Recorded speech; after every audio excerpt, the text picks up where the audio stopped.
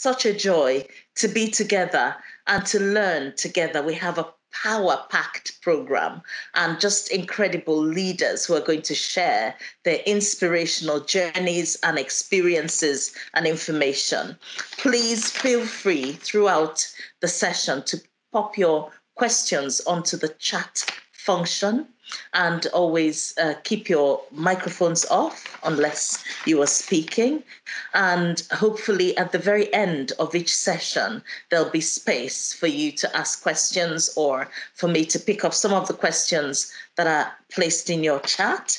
And we're going to really explore this concept. And just before I introduce our leader for the day, I'm just going to introduce myself. Uzo Iwobi. Name is very Nigerian and it means the doorway of blessing. I guess we're all going to have a good blessing today. I'm going to say that. First and foremost, my experiences since I arrived in Wales just about 30 years ago have been quite a mix. And many of you who I may have worked with or who know me in a friend level capacity will know that it has been a very, very rough and difficult, challenging time. And this is exemplary and also, rather experienced by so many other leaders who have their interesting leadership journeys to share. Many of us have overcome incredibly difficult challenges. And I say, for a Black woman, I've had triple glazed ceilings that I've had to smash through my whole life. So it's about leading for all, being connected to the grassroots communities that make me thrive, being connected to my family, being connected to my church family. They've sustained me. And today, the early question I want to ask you is, how connected are you to the very, very, very people might say insignificant people that make your organization work, your cleaners, the people who do your administrative work, the people who place orders around your work, your own leadership team, your frontline officers or officials. How connected are we as leaders? And just before I introduce our next speaker, I'm going to just give you a little insight into my own leadership journey. Having come from Nigeria as a very young and bright-eyed and bushy-tailed, newly qualified barrister and solicitor, I was so excited to join my husband here, Andrew, who's the best man in the world, I think. He's a mixed heritage. His mother's white, English, Jewish, and left the shores of England when she was 25, going on 26, to marry a Black Nigerian engineer she met in UCL. You can imagine the shock that rippled through the Jewish community when she had to get on a ship because there weren't any flights in those days to Nigeria. Mother was terrified, but coming into a completely different nation with a different language, a different culture, that's just how I feel, because for her, coming into Nigeria was such a huge challenge. And for me, moving over here, I didn't realize how different it would be. And my first experience was going to look for a job and going to the job center in Swansea. And I was told, as soon as I presented my certificates, my call to bar certificate and my solicitor's qualification, by this official in the job center, she says, "So what do you want to do?" I said, "I want to practice law." And she looked at me and said, "What's your name?" I said, "Uzo. It's short for Uzo Amaka." And like I said to you this morning, it's a doorway for blessing. She didn't smile. She said, "What was the name?" I said, "Uzo, U-Z-O." "Oh, we can't say that name. You better choose an English name if you're going to get on in this society. And let me tell you something else. You will never get a job in the legal profession because you're Black." I think I was utterly speechless, but that marked a lot of my journey and still does in my life. And I remember my first job in the UK was working in Toys R Us for £2.40 an hour. and packing crisps on a night shift at the Smith's factory in Swansea at £3.60 an hour because I was determined to work and not just sit down and get on the dole because I could. My husband is a law lecturer at the Swansea University, and there were very, very few lecturing jobs available. And I genuinely felt I wanted to practice law, and I had this passion about defending people who didn't have a voice. Well, one interview I went in a solicitor's firm was met with a huge disappointment. This man interviewed me for 1 hour and a half on every aspect of law, apart from civil procedure, which was what the advert was. And I remember thinking to myself, gosh, we've gone round the country. We've done the legal theory of law, jurisprudence. We've done a bit of company law. We've done criminal law, administrative law, even environmental law. And I was thinking, when are we going to talk about civil procedure? And at the end of this 1.5 hour tour, this man looked at me and said, gosh, you're a very intelligent woman. I said, thank you. Does that mean I get the job? And he said, no, I just wanted to know what they teach you in those countries. So there was absolutely no intention. That was the only chance or response I had to 55 applications to get a job in this country all those many years ago. And then I went back to the job center and this woman said, I think, forget your pipe dreams. Stop telling people you're a barrister. Nobody wants to know, really. Get a job on the shop floor and work your way. That's all I can say. So I thought I'm desperate for a job and I removed all my applications. I wouldn't apply. 55 applications. I'd done well. Even to Cardiff, Bristol, I was desperately looking for a job. And packing crisps and selling toys, I was determined to be the best that I could be in that situation. And I remembered my father's voice saying to me, Uzo, let there be a before Uzo and an after Uzo. Make your mark so that even if you're a road sweeper, those roads would never look cleaner in their lives because you're not there. Let your presence be powerful and impactful. And I say the same to all the leaders who are gathered here, irrespective of what role you fill. Let there be an impact made by the excellence and the efficiency to which you bring to your role. And that's exactly what I did. And within the first year, I won Employee of the Year. I was absolutely delighted. And many women will know that having it in many organizations, they just don't give you a job because they think you're going to be on maternity leave forever. So I hate that pregnancy. My friend said to me, don't ever say that you're pregnant.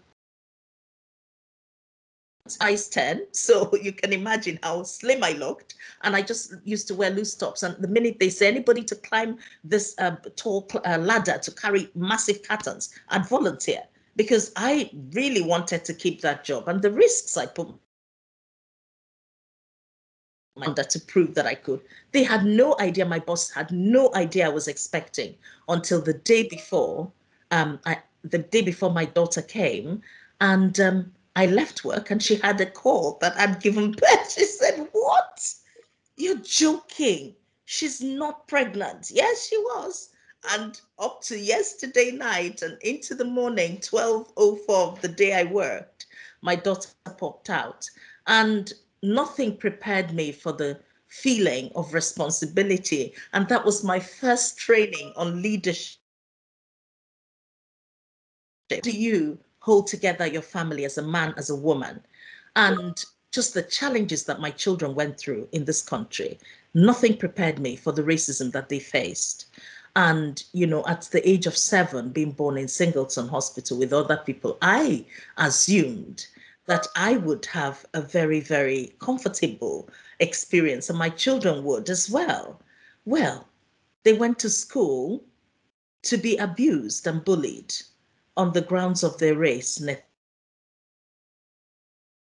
the age of 7, my son was locked in a toilet by 4 white children that he went to toddler school with. 1 held the door, and 3 kicked him to an inch of his life. They said they don't want black penguins. They don't want black people in the school. My 2 children then were the only 2 black children in the whole school.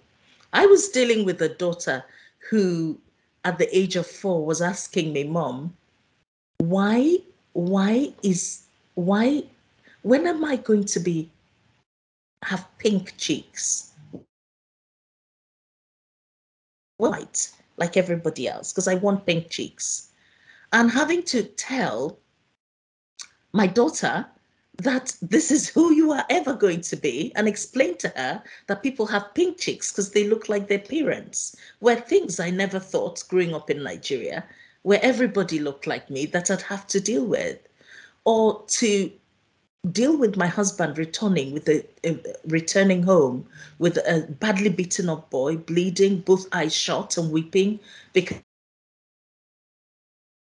he was black, and penguin, and chuck him out, using the advert, pick up a penguin and chuck it out and all that, and having to have hospital treatment for injuries from beating by 7-year-olds, 3 of them, and 1 held the door. For 40 minutes, 5 children were missing in a classroom.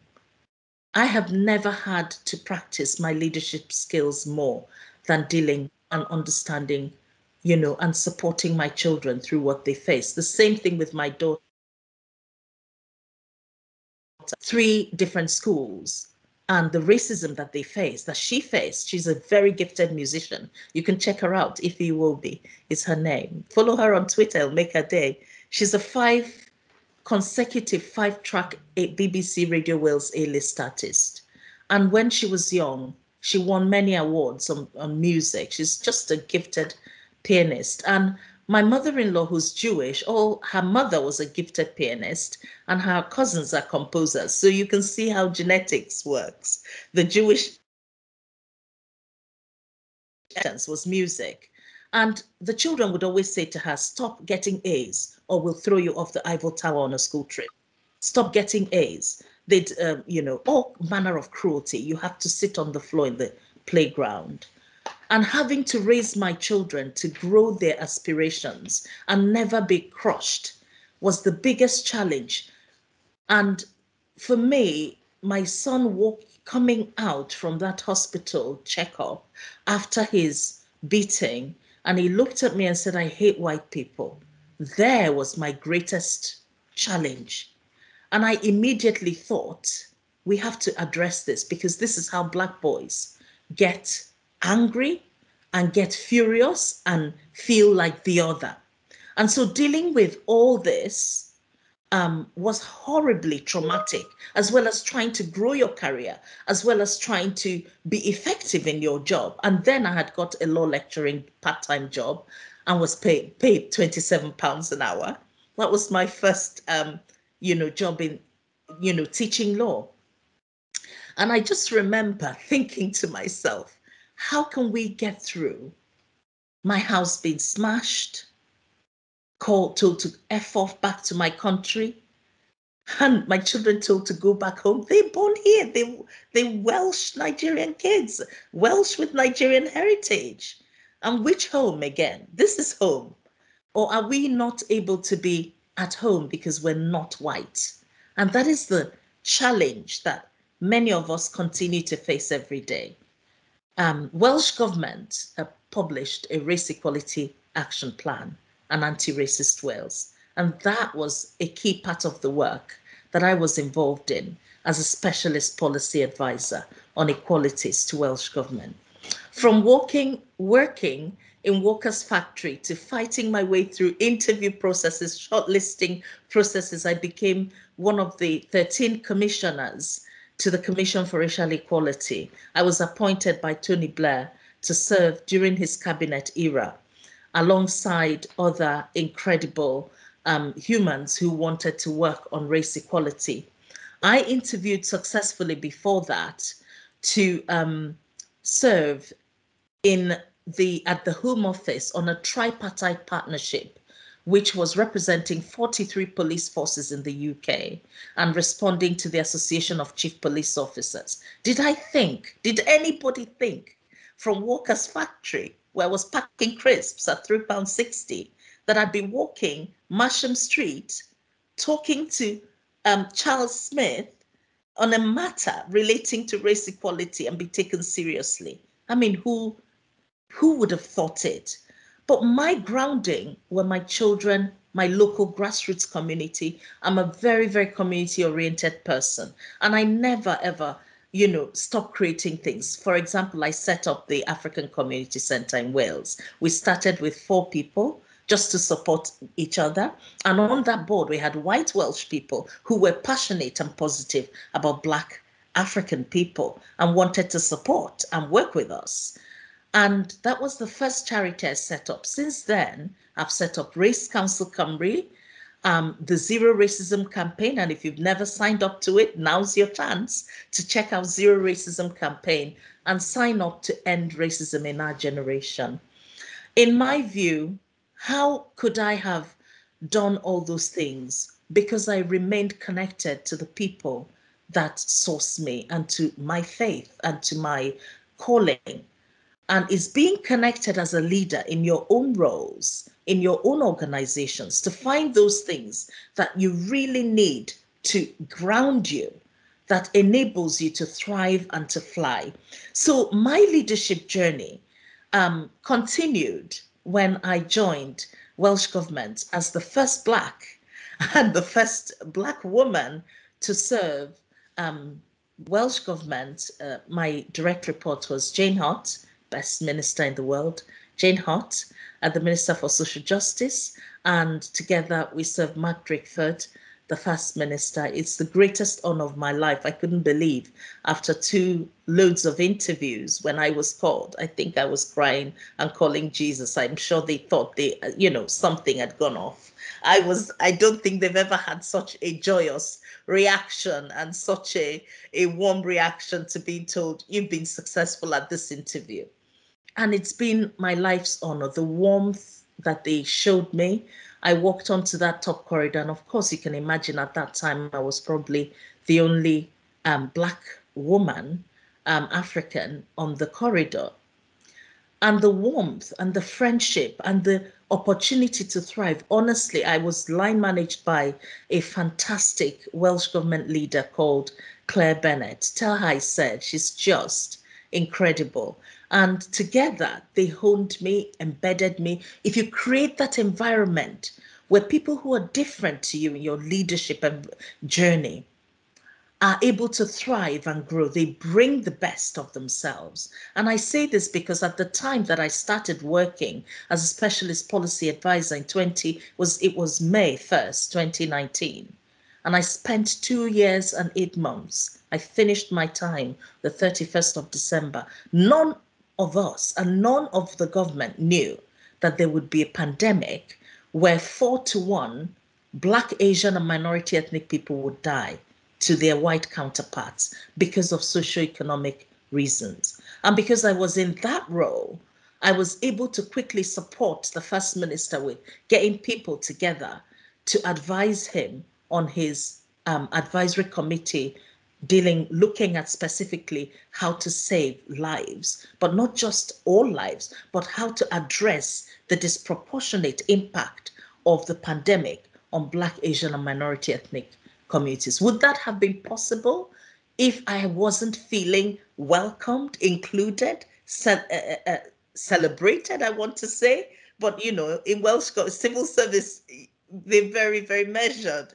But there was absolutely no doubt that I could be myself within the workplace and still connect with my grassroots communities like the Black History Wales Committee, like the Windrush Cymru Elders, like the National Black, Asian and Minority Ethnic Youth Forum for Wales. Many of these community grassroots initiatives just keep me going, keep me grounded. Has racism stopped? No. Intensified. But my resilience to be able to address the problems that I face continues. 1, because of my faith. 2, because I have seen and been supported by incredible mentors. coaches, people who have drawn alongside me, both white and black, and I call them white brothers and sisters, and, you know, people who have come alongside me and have supported me and held my hand in friendship. Who are those kinds of people in your own lives? Look around you. Who do you have as a mentor and a role model, as a coach, as a supporting anchor? If you don't, generate those wonderful support mechanisms for yourselves and get connected. Get well and truly connected. Today, we're going to look at this concept of leadership and leading for all, the overall theme of renewing. Post this pandemic, how are you renewing? Recovering, regenerating, and inspiring your teams through a path that leads them to an emergent future, a powerful, an effective, a successful, transformational future that will deliver change in your organizations. I think we can do it. I know we can do it because I'm doing it in my life. And I said to them, trust me, the best is yet to come, irrespective of the racism, irrespective of the battles that we have to go through. In my own personal experience, I am determined to continue to hold on to my faith and hold on to the people who energize me. Find people that celebrate you, that actually energize you, that make you feel alive. You deserve to be a happy leader. And a happy leader is an engaged and challenging and powerful leader, irrespective of the job you are doing, whether you're the road sweeper, whether you are the cleaner in that company, whether you are the chief executive or the director of your company. Be the best you that you can be to drive people to effective leadership.